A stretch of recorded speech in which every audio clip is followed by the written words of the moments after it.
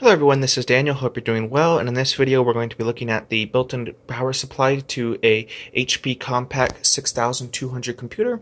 So I'll have the model number here and we'll go ahead and take a look at the ports it has.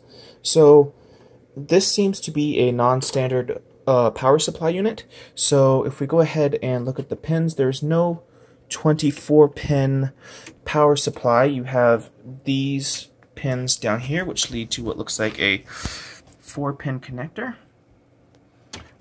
It's going to be hard to see in there, but that leads down to a 4-pin, not a 24-pin. You also have these yellow cords, which lead to another 4-pin connector.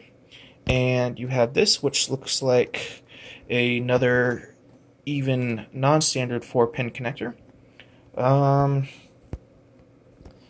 That's about it. There's really not a lot of ports here, so you have